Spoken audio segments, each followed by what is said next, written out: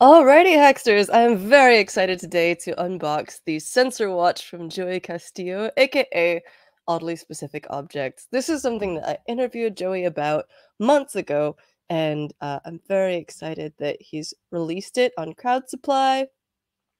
You can find both these links in the description below. You have 17 days left if you want to get your own. This thing is an amazing bridge between retro technology and modern DIY hardware culture. Oh, it's so cool. And I'm going to put it together today with a special twist. So, I have the package. I got a little overexcited ripping it open. So, there's actually some of the papers are a little bit torn. We've got the sensor watch quick start guide that I'm going to be following. Let me double check that my audio is nice. Yes, good.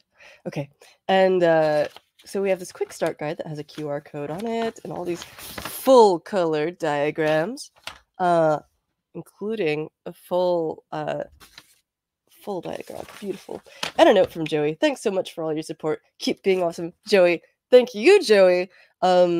I actually missed the window. There's a couple of different versions of this board that you can get, and one of them is the classic sort of green circuit board with a green and red LED, and the other one is a blue version with a blue and red LED, and you can guess why I just absolutely had to, like, try and get one of the blue ones, and he graciously sent me one, and I'm so appreciative. The other twist here is that I got one of these Casio F-91W watches to make sure that I would have something to put it in, and I got a gold tone one. So we're gonna have a blue and gold one. Yeah, very excited. So we're gonna try and put this together. But first, let's get a close-up on that circuit board. There's a question from Tariq. Alex, how are you, my friend? Thank you, Tariq. You may notice that I have a bit of congestion. I've actually got the thing, and it's my last day of isolation, and I'm feeling okay.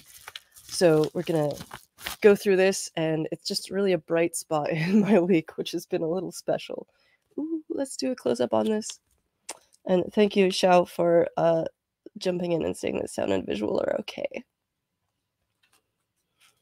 So, or maybe it would be the, wow, so small.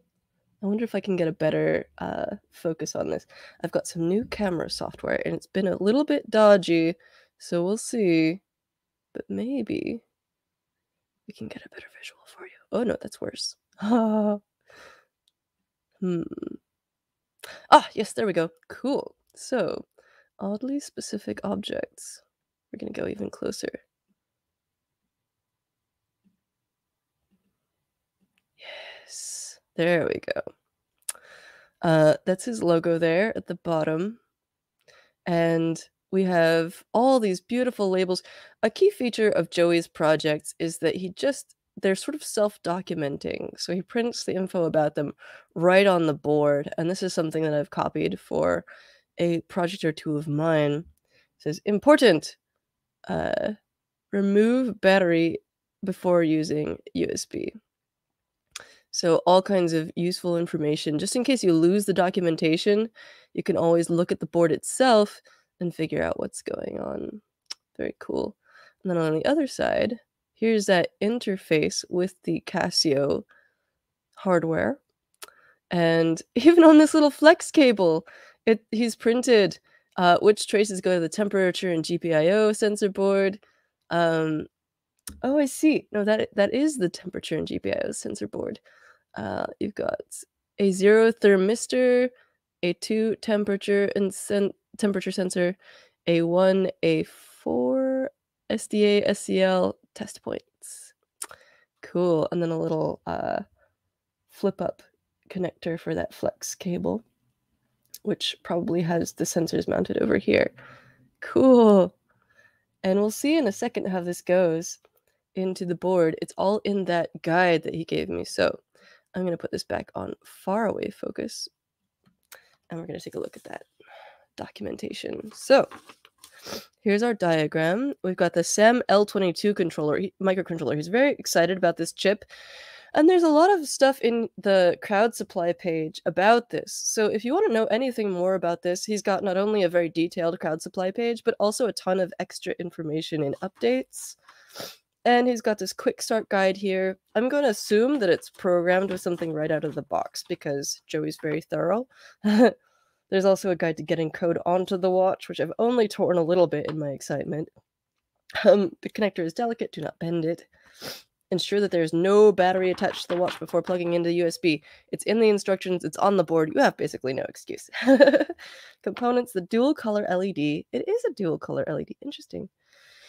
Interestingly, it says in both cases, red is the less power efficient color to use. For general illumination, you can extend your battery life by using either the blue or the green LED. That's really interesting, because obviously usually red is the lower power one, and therefore, you know, that's the one that stays on when the rest of your lights go out. But in this case, I guess they've got a high value resistor on there or something, and so it's like the less power efficient one. Or maybe it's just very bright. And then, you know, more stuff that you could read for yourself. I'll put this up so you can scan to get a video of the procedure if you want. Or you can just keep watching because we're going to do it right now. And then again, there's links in the description below, down there, if you want to follow along. And we'll look at some more of the other stuff. So Joey's written a bunch of different apps for this, including all kinds of stuff listed on the product page. But there's other ones that he hasn't mentioned, like a Mars clock and astronomical coordinates, all this cool stuff that you just like. You really should go follow him on his social media accounts, especially on Twitter, because there's so much extra cool stuff that's going in here. He's constantly experimenting and updating this stuff, and you'll definitely catch much more value if you look at all of that. So I used to have one of these, and I know about, let's pull this in a little more, about taking the back off. So let's jump right in. Am I getting too arrogant? Is this hubris? Let me make sure that this screwdriver is going to work well with this. I have some extras in different sizes, but I might just need to press really hard. I don't want to strip that out, so I'm going to try and find a screwdriver that's a little bit closer. And for that, yes, David is jumping in to say the top part is a USB connector. Indeed, I did point that out. And it does say on the USB connector itself to disconnect the battery before plugging it into USB. So I've got this nice iFixit set of screwdrivers that I got recently for doing electronic repairs. And let's find which of these Phillips heads is going to be the best match here. Or actually, you know, these slots go all the way to the edge, so it could be that a flathead would work best. Oh no, but this is a nice match. What is this one? It is a size 2, but why does it say it's a triangle? Very strange. It must be a J00. So that's what we're working with, a J00 Phillips head. In fact, oh, it does say that on the side, yes. So for anyone else wondering which screwdriver to use, that is the bit I'm using. And let's just give this some pressure and a slow turn. There we go. Trying not to strip that.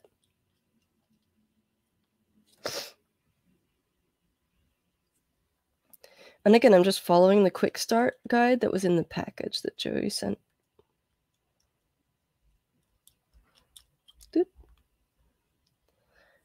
This is indeed an F-91W, and you can get the gold tone ones. I got this one on eBay for about $16.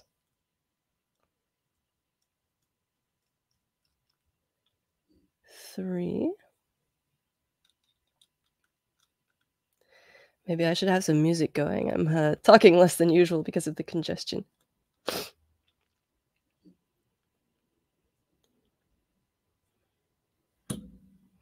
Okay, so let's get this off. Yep, here we go. So We've removed the 4 screws from the back of the watch. We're going to remove the back plate and rubber gasket, then remove the watch movement from the case. Back plate, rubber gasket. Maybe I should have a different utensil for this. But I can also use my tiny little screwdriver here. This is a good little tiny one for wedging stuff. It's a little stubborn, just trying to be gentle here.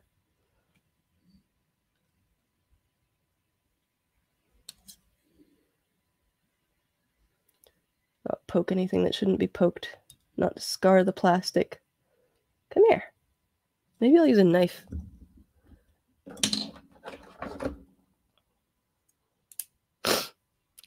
Dude says we can make our own music in the comments. Do do do do do do do do.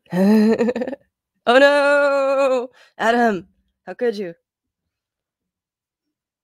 Oh, it's terrible. David's reminded me of that. Is it Tchaikovsky symphony? I think it's B flat, major or a minor. It's like do do do do do do. La da da da da da dum da da da dum. Remove the watch measurement from the case. Okay, come on. Come on out of there, little guy. Okay, so there's some little spots here where I can kind of pry. Getting some movement there. This is not the most sensitive instrument, but it's very nice. It's a little gerber knife. Extremely aesthetic. Okay, there we go. Very technical and official removal tool. Okay, so here's our watch movement. So what do we do next? Unclip the metal retainer from the white plastic enclosure. So that's going to be this guy. We're just going to gently work these clips free.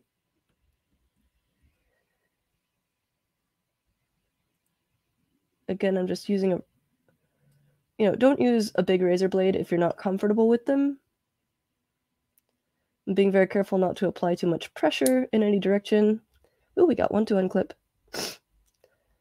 And I'm really just trying to, keep my fingers out of the way. If you're not an adult, please do not use a knife. Go get an adult. Or use a blunt screwdriver or something. I would dig out another one of those iFixit screwdrivers, but I want to leave this bit in. But they've got some really tiny little flathead screwdrivers in there. You can see how this has come apart now. In fact, let's fix the focus on this and get you a little bit closer. How's that? Yes. Okay, so now we see. That's very nice. Coming off, the side is still clipped in. I'm going to continue to keep my fingers out of the way. Kind of stabilize, work this off. A little bit of pressure at a time. Not going to put my fingers there.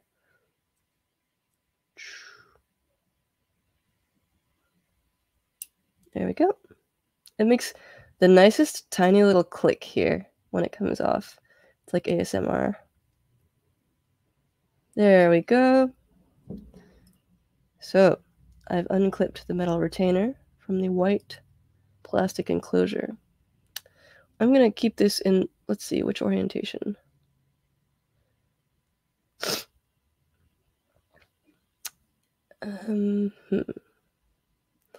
Well, there's only 3 buttons. I want to make sure that I put this back on the same way. I think that this spring clip was at the bottom.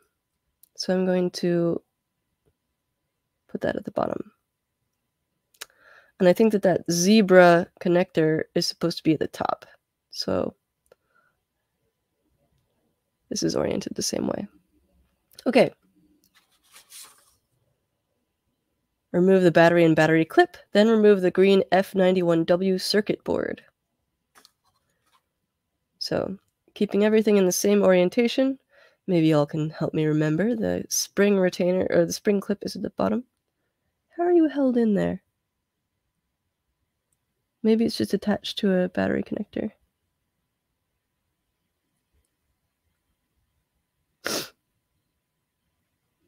It's definitely attached on there.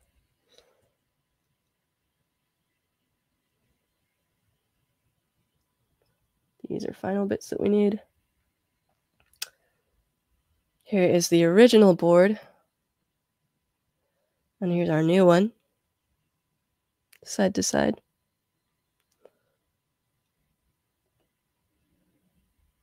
Now, how are you attached? Battery clip. This almost just seems to be glued on there with some kind of conductive glue. Indeed. Okay. It's like a little sticky conductive tape. Sorry for the sniffling. So I'm going to guess that's the battery clip.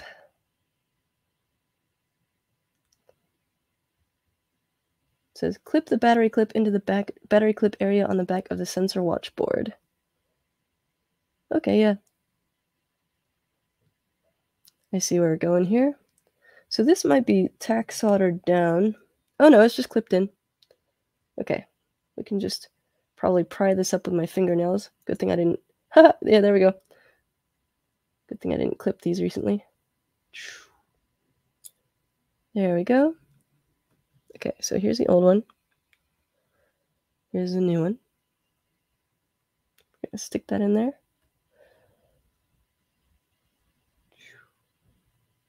Trying not to bend those clips. Okay, there we go. Install the sensor watch board and battery in the white plastic enclosure. Oh, everyone, it's getting real. So, see how there's this weird, flexible, rubbery band here? That's actually conductive, and it's got a bunch of different contacts that are going to touch on this board, where you see those little, basically like a little zebra crossing. That's a weird thing to say. Only really people in Britain say zebra crossing, but they'd say it zebra. And in the US, we call it, what do we call it? Just a crosswalk. Okay, so put those in the white plastic enclosure, clip the board and battery into the white plastic enclosure using the metal retainer. Oh, it's go time, guys! Okay, I'm going to use this same adhesive to stick this down. Try to get it in the same vague position. It was kind of up near the top, and I don't want it to contact those contacts at the bottom there. So I'm going to try and stick it there. Hopefully that's good. Alrighty. Here we go. Hopefully that's good positioning. Oh yeah, and you can kind of see here as well that the shape of the battery is near the top there. So I might even be able to push that a little higher. Oop! It's very springy. Let's try that.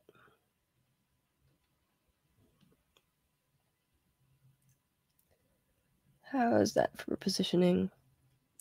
Yeah, that's pretty good. Oh, that's clipping right on. Come on. Gotta make sure that this actually goes over the little clip spots. Do it. Ah, there we go. There we go, and there we go. Haha. Oh, you know, maybe that battery needs to be a little bit further down. Is that too high up? That might be a little bit too high up. Let's pull it down a little bit. Which means I have to get this off again. I imagine Joey has sunk countless hours into this precise task. But since there's that pressure on it from the battery underneath, it's a little easier. Come on. Come on. Ah. I know you can do this.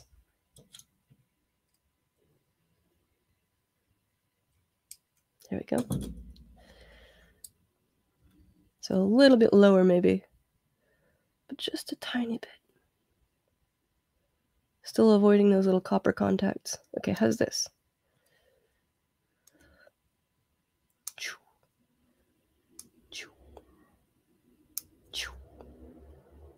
Much happier. There we go. Okay, so we put the sensor watch board and battery into the white plastic enclosure and clipped it into the white plastic enclosure using the metal retainer. Reinstall the watch movement in the watch case along with the rubber gasket. Okay, I'm going to polish off the little display on here. Oh, look, it's working! Ah! Okay, I'm going to polish off the display first because I know that I touched this a bunch with my fingers. Polish, polish, polish. Very official display polishing shirt material. Stick that in there. The nice thing about this is that you don't have to worry about buttons. Often when you're putting a watch together... Oh, did I speak too soon? No, it's working fine. You'll have to play all kinds of games with the little button springs to try and get everything to go together. And it can be really a pain, but this one's going pretty okay. I'm just going to try and make sure that this spring is retracted a little bit. Oh, no, it's stuck out. Curses. Okay, come back out of there. Come out. Let's get you in the right place. There you go. And get the other ones in the right place too. Ah, haha. Okay, let's make sure that's not sticking up too much. Really glad I didn't trim my nails. And then we screw the back plate. Oh, and the rubber gasket, yes.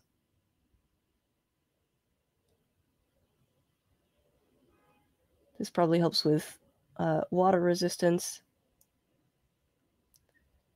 We are so close. So close.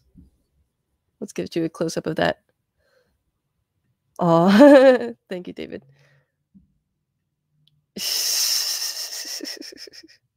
Extremely good. Also a newspaper if you're speaking it instead of writing it. They now use screws so small that you need a microscope to see what bit is needed to undo them. Yeah. I often just go, based on feel. I'll just sort of stick it in the connector and wiggle it around a little bit and kind of hope and wait for the one that feels good. Watch out for the part that goes ping and flies across the room. Yeah, okay. Cool. So let's finish this up. There needs to be an iconic Casio, one LED in the top corner that overbrightens just that corner. Truth. I didn't bring out my personal old school Casio with the light up, but it's true. That's how they went. Just that light just really wails on that one corner. Now, interesting. I would have expected this to line up with the battery, but it doesn't. Ooh, I should have cleaned out the interior as well. Let's pop that out real quick. Should I? I'm sure I'm gonna get this open again, and it's bothering me that you can see a little speck of white there in the corner. We'll both try and ignore that for now, and I promise you that next time I open this up, which I will, to program it, I will get that little speck out. I wiped off the display, but I didn't think about that part. Curses. Well, I promise both of us I'll get it back in there again. And I will clean it out. Once I close this up, I'm going to turn that LED on, and I'm very excited about it. So since I'm going into plastic here, I'm doing the classic thing where you sort of go to the left for a little while until you feel it kind of seat in there. There we go. And then you go to the right, and that prevents cross-threading. There we are.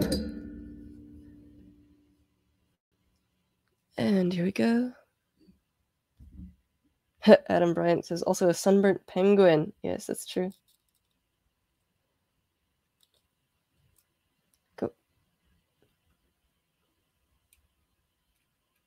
In terms of what's black and white and red all over. There we go. Nice little seat there. I'm just going to loosen this one up so that I can tighten them all down at kind of the same time.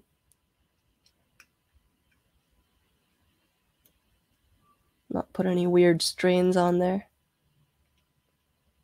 Okay.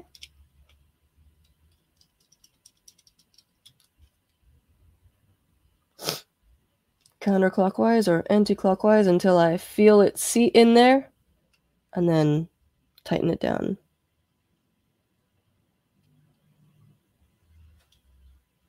Sometimes it takes a few turns before I'm really certain. There we go. All right, now let's do them all down.